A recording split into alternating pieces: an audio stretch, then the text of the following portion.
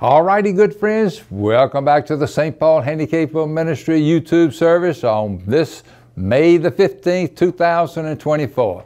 All right, Jesse, we've worked hard. We got some new formats for some of the songs that we love to sing, and Zacchaeus is one of the favorite songs of mine. As those of you who know me well know I really love this song. Okay, Jesse, let's see how we look tonight, singing Zacchaeus. Zacchaeus was a muscle-bound man, and he climbed up the telephone pole.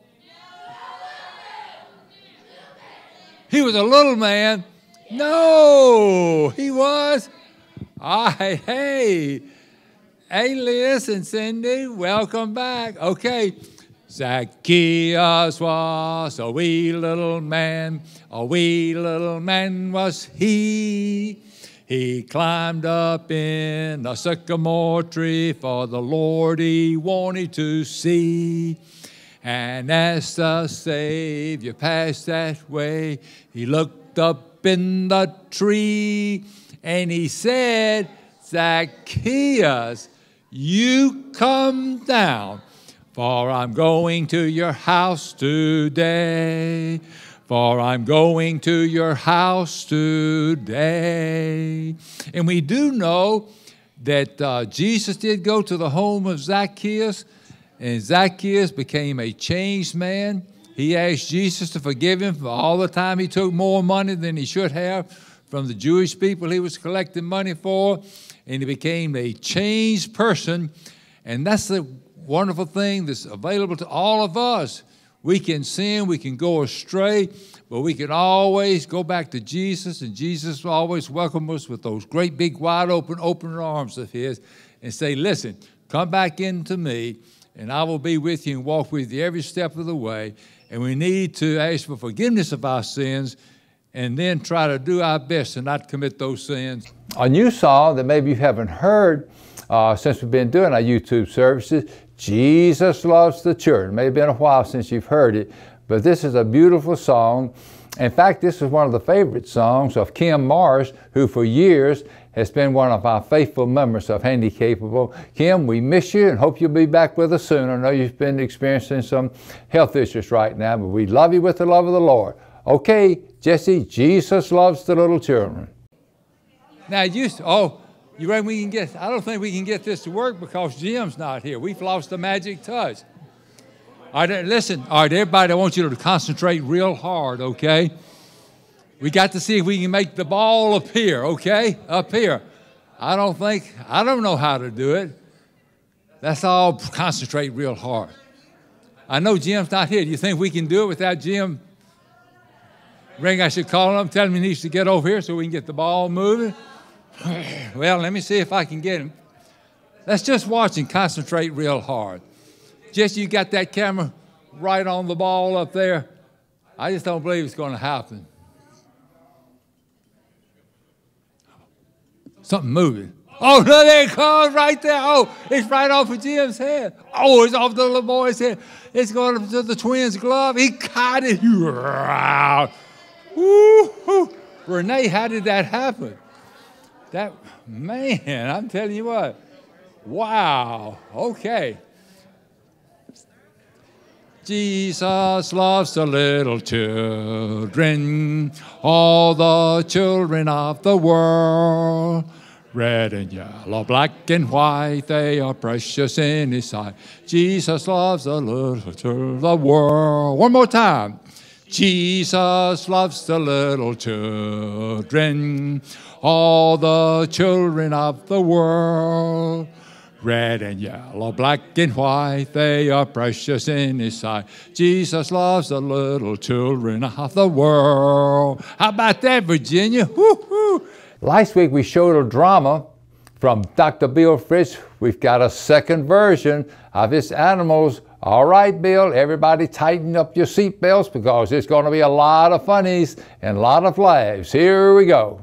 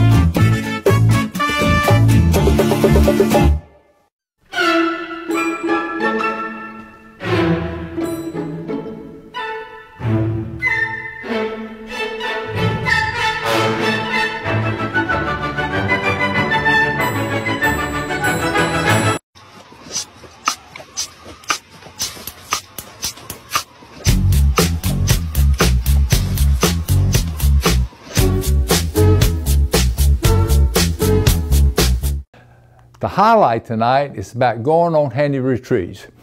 You know, when we first started the ministry in Bill, we went to Leesburg for our retreats, and then shortly thereafter we started going to, when Bill left to go back to Canada, we started going down to Riverside Retreat, which is in South Florida. It's about 25 miles east of Fort Myers.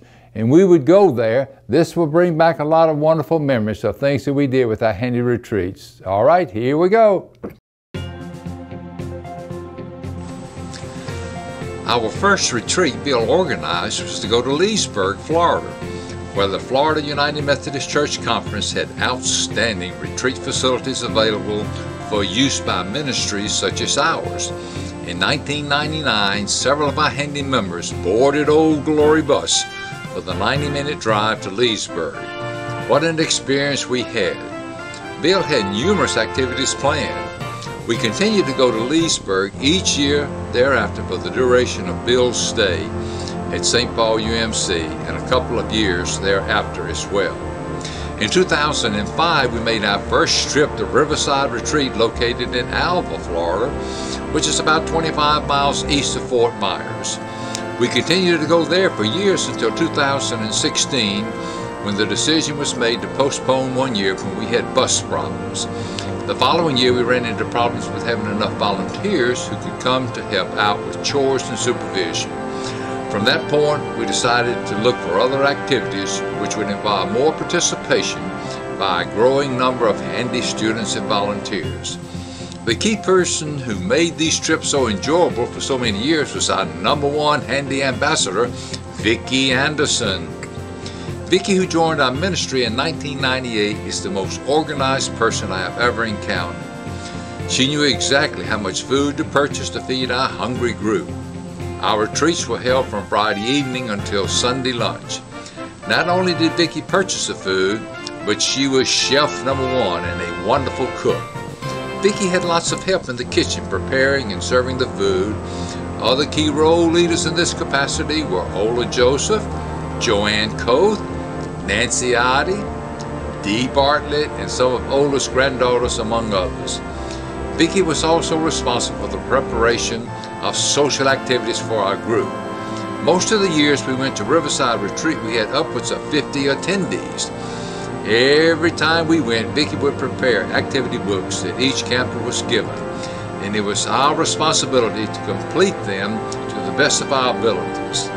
Vicki's weekend of activities kept us busy the whole time. We will forever cherish these wonderful days in our memory banks. Vicki, we thank you and appreciate you so much. Jesus has promised to us, "In Him who is the source of my strength, I have strength for everything." Never forget that. All of us, regardless of how strong we may be, we could go to the gym every single day, so we could have muscles galore, but at times our bodies grow weak, our spiritual side may grow weak, and emotionally we may grow weak. But we can always call upon Jesus, that He can give us that extra strength that we need to work through the process of getting corrected back to where we should be with our different types of strengths that we have. All right, it's time to go to the Lord in prayer. Our dear Heavenly Father, we just thank you for once again of gathering together as the family of God. I'm just so blessed by this Handicapable family. I'm so blessed by this church. And, oh, Father, you know, the world that we live in right now is a very trying world. It's a lot of chaos that's there. And I think one of the things that's missing in our world is just kindness. I think if we could try to be kinder to each other, try to be more understanding of people, and try to see other people, maybe the people that we disagree with, through your eyes and through your different ways of telling us the truths of life, and trying to be those people that you call us to be as followers of yours. Bless us in all that we do, for we ask these things in Christ's name. Amen. All right, we continue with our Christian rules to live by. So tonight we will be looking at bear each other's burdens. Galatians 6, verse 2 from the New Testament, carry each other's burdens, and in this way you will fulfill the law of Christ. Love that verse right there, I really do. There you can see that is the cross that was outside one of our dormitories we used to always stay in when we would go to the Riverside Retreat. And the lodge would be divided. The guys would sleep on one side, the ladies would sleep on the other side. We had a common ground in the middle where we'd have do activities, we'd have meals and all. But we had a wonderful time. I love that picture. Every year that we went, we always took a picture of everybody that we could get under the cross that was there. Talking about bearing some of the burdens that we had, it wasn't necessarily a burden, but they were chores that had to be done. And you can see Nancy, you can see Ola, and you can see Vicki. One of the first things in the morning, Vicki would like to get up at like 5 o'clock, 4:30 to 5 o'clock, and start preparing our breakfast for her. And Ola would come in and Nancy would come in and they would prepare, we'd have like scrambled eggs and sausage and a cereal, crescent rolls. It was a wonderful, wonderful time of being able to work together. She had the kitchen help, and then all of us as individuals took part in cleaning off the tables and making sure everything was clean when we got through with each one of our meals. Another thing we used to do, we used to love to go out during the day on some of the excursions that we had, and Vicki had lined up things that we were supposed to do. And one of the places we had to go and try to find things was the chapel in the Wildwood.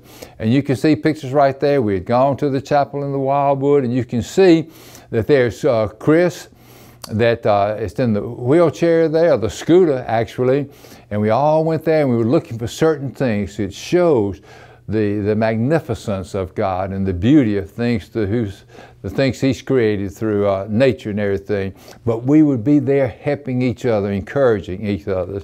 Another thing we used to do when we had downtime, we'd love to play golf, or some would be playing tennis, or some may be playing volleyball. We were constantly doing things, and we had a group of us that liked to play golf. So some of us would bring our golf clubs and be out there playing golf. I know Todd and I had special matches. We were playing like we were playing in the Masters or the US Open or the PGA tournament. We had great fun, and Todd is an excellent golfer. In fact, we have several members of Handicapable who today are still a part of the golfing team for Special Olympics. You'll see some of them right there. Another thing that we did as far as having activities and funs and getting closer to God, we would have different type of activities. We would have things that were arranged by Vicki, where there would be puzzles that we could do. We'd have arts and crafts. You can see right there, there's Eric, one of our longtime Handicapable members that's a part of Crossroad Group Homes in Seminole. And we make these little banners like you had right there. Believe in the picture of the cross. We were all believers that were there. And we had an opportunity to share our experiences and talk about things that are important to us in our faith journey and all. Another thing that we did too, as far as some of the burdens that we carried, is when we went to do a Washington trip, when back then it was so much easier to do travel. That was back in May, the first part of June in 2002, right before Bill Fritz would depart to go back home in Canada. Some of the picture right there, it shows people who are still actively involved in Handicapable. Here we are 22 years later, but as we went, and we actually ended up having a lot of activities at McLean Bible Church, is in, right outside of Washington in McLean, Virginia, and we had the opportunity to kind of watch over each other, take care of each other, because in a large city we had to be aware of where we were, and we also, you know, try to be on the lookout and make sure that we're all safe together. And there you can see us at the Lincoln Memorial. We used to have the opportunity and love the opportunity of going and visiting historical sites and seeing just what a great country that we do live in. Aren't we blessed to have not only this great country that we live in, but have a great church like St. Paul United Methodist Church, and a wonderful ministry, St. Paul Handicapable Ministry, and all the other ministries to support the community right here in the local area at Largo and beyond. All right, Jesus wants to become better followers of Him. 3 things we need to do. We need to follow Jesus, read, believe, and act on His Word, and we need to pray for strength and guidance. And we do those things, it's going to help keep us on that narrow road of righteousness. It's been such a joy to be with you. Don't forget, we'll be back next week. And also, don't forget, if you have not subscribe to our services, and be sure and come to our in-person worship services. Every Wednesday we start at 6:30. Come to St. Paul United Methodist Church, the corner of Highland and Rosary, and we'll see you Wednesday night, either on YouTube or also on our big channel on YouTube. Thank you, and God bless you. Have a wonderful week.